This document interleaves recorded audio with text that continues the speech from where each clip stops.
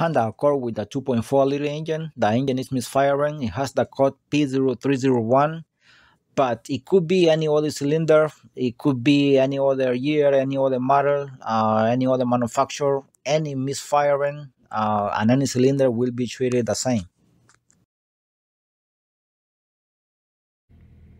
Cylinder number 1 right there is misfiring, as you can see. Well, this has more than one cylinder misfiring. Cylinder number 4 is also kind of misfiring. It has no code for cylinder number 4, but it has a small miss right there. Small misfire. 1, 2, 3, 4, 10mm bolt.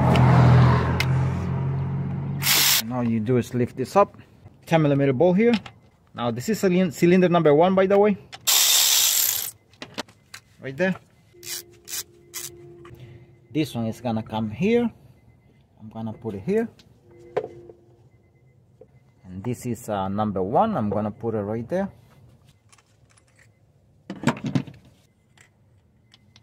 Right here. This is number 1, and I'm gonna put it here for now. Alright, they don't look bad at all. I'm gonna exchange it here.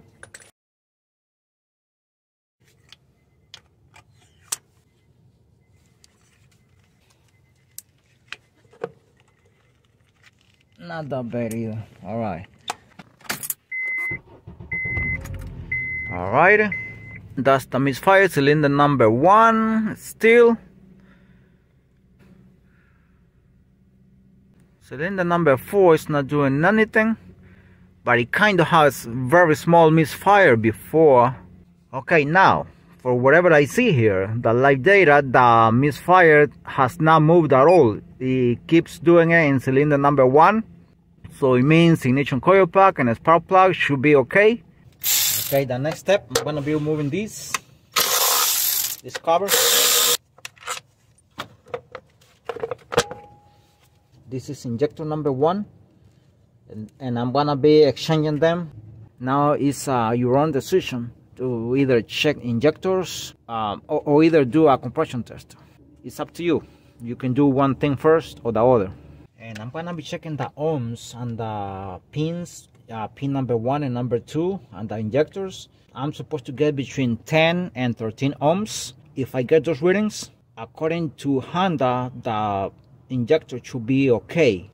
10.8, well, that is good. 10.8, that is good. The injector is within the specs of the specifications from Honda. So, however, that doesn't tell you if the injector is clogged. It could be dirty. The ohms is only with the electrical part. It's a part of the specification from Honda, from the manufacturer in this case, but it won't tell you if it's clogged or not. I'm still gonna take the fuel rail off to take the injector off, and I'm gonna exchange it with the number 2. And 10mm bolt here, and another 10 here, and another ground here. This is another 10mm bolt here. The other 2 injectors right there, and now the fuel rail. Now this is 12mm nut and another 12 here. These are for the fuel rail, by the way. See the other one here. And now I gotta disconnect the fuel rail from here, and I should have done that before. Right there, some gas spill. And now what you gotta do is pull the fuel rail up and pull it evenly.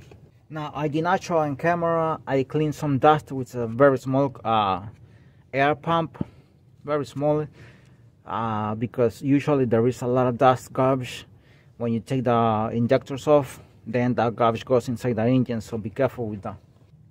Oh, oops. Fuel rail. It's the lock here for each injector. You can place this. I'm gonna use this 9/9 tool. Just look at the position that it is. It goes only one way. You have to pull it straight. This is the one that is gonna go here. Right there, right here. Okay, this, remember, this goes here. Once you take this out, you have to visually inspect it. Also, you can clean them. Very little, and carefully carefully just lubricate the O-ring here, and the reason is because you don't take the chance to bind it here, and it goes inside easily. So this comes here, and the one that was here goes right there. And now do the same again. Very little. Do not put your finger beyond this point here.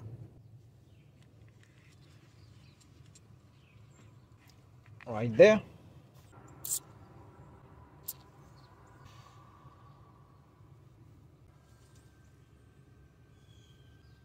make sure you don't make contact with oil here on this part. Not at all. Just the ring here.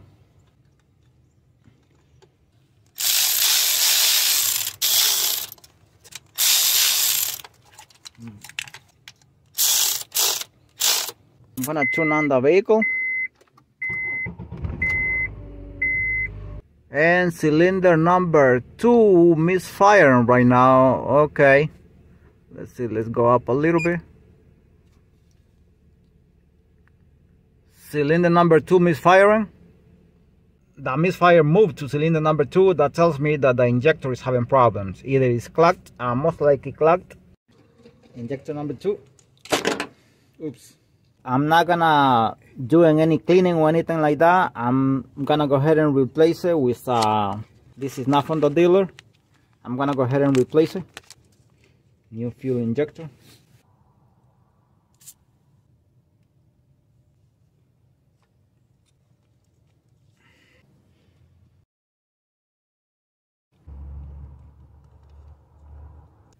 I already put the bolt and everything back here.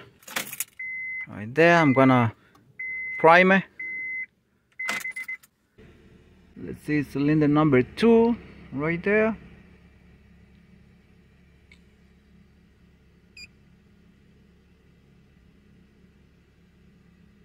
The car is running so smoothly right now. Very smooth, not shaking, nothing. And no misfire at all. Car is running so smoothly, no problem. The injector was the problem. I did not want to try to clean it. I like to take chances. As I said since the beginning, cylinder number 4 has also a misfire, but it's a very small misfire. I've been having the car running for about 10 minutes. And the engine still runs smoothly, but from time to time, I can tell the miss, but very small, almost not noticeable. I mean, the PCM does not trigger this code. Maybe too small. It has not detected yet. And cylinder number 4, but very small. The car is not shaking at all. It's not nothing. It's running very smooth. But as I said, for cylinder number 4, the PCM has not triggered any code for that because that's the miss is too small. All right, now, if you still cannot find the problem, this might help you a little bit. So this is injector number 1 here. So we're gonna start here by jumping the SES line, or you can call it service check signal. That's what it's called. That's what these letters stand for.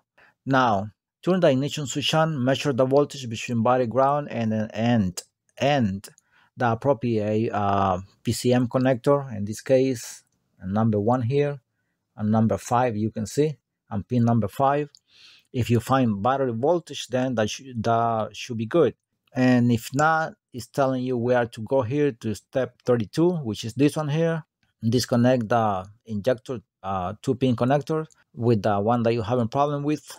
Turn the ignition switch on, measure the voltage between the 2-pin connector, terminal 1 and body ground. It's this here, this pin and the connector of the injector and body ground. Is there battery voltage? If there is battery voltage, then go to step 36, which is this one here. Turn the ignition switch to lock. Check annuity between, let's see, this one here. All right. This step here is this one here. Check annuity between body ground and the PCM connector terminal of the cylinder you're having problem with. Again, I'm having problem with number 1. Let's go here. Is there continuity? If you have continuity, then you have to repair the problem on the wires. All right. Here are the wire diagrams. Let's go to the next step here. check for continuity between the appropriate 2-pin connector terminal number 2 and the PCM connector terminal of the whatever you have a problem with. Again, I'm having a problem with number 1, but in this case you're gonna see it on number 2. As you can see, just follow the instructions here. It's very easy. Is there continuity? If you have continuity, then go to step 39. If not, you have to repair the problem on the wires. Now this is the last step here. At the injector, measure the resistance at the 2-pin connector, terminal 1 and 2 here, as you can see, terminal 1 and 2, and you're supposed to get between 10 and 13 ohms. Now this, don't go by this. That's only part of the injector. That if this part is good, it doesn't mean the injector is good. If the injector is clogged, dirty, stuff like that, and that's why it's misfiring, and it still can have these ohms. So don't go by this. So you just take some precautions. All right. So I hope this instruction help you a little bit. And this is the wire diagram for the ignition coil packs here. This is the fuse packs under the hood and the engine. As you can see, this is a big wire here that comes here. This is the main relay and the fuse box. It comes here. This is the wire, the color of the wire, and this is hot at all times. It goes to fuse 13, 15 M fuse. And let me show you the wire, the ignition coil packs here. Right here, this is the PCM. This is better to view it on a laptop, and a phone is too small. A big screen like a TV or something like that. The wire number 2 on each of the ignition coil packs is the same color. It's black, as you can see. Black. Also, wire number 3 is the same. On the other side here, as you can see, black, white. See, they all the same, but the wire number 1 changes color on all of them, on each of them. See, brown, white, blue, red, and yellow, green. So just to mention the ignition coil pack number 1, number 2, number 3, number 4. These are the pins. Pin 18, pin 17, pin 16, 15 here, and the PCM. So just you can have a clue.